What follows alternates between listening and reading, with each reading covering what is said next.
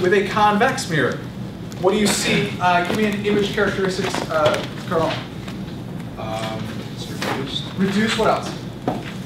It's,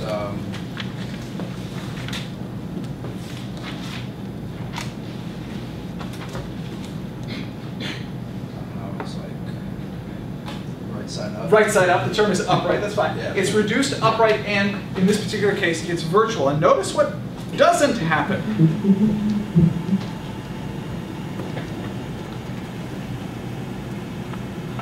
Do I ever flip upside down? The whole time, I'm actually reduced, upright, and virtual. The whole time. For a convex mirror, image characteristics are always upright, reduced, and virtual.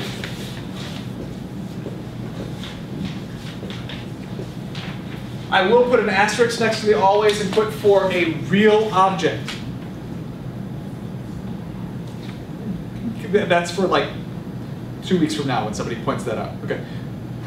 I put an asterisk next to that. It's only for real objects. You can actually have two mirrors together in one, creating the, anyway, which we'll go through. Don't worry. Okay. So, oh, and one other thing to note about the focal length of a convex mirror is always less than 0. If you recall, when we talked about the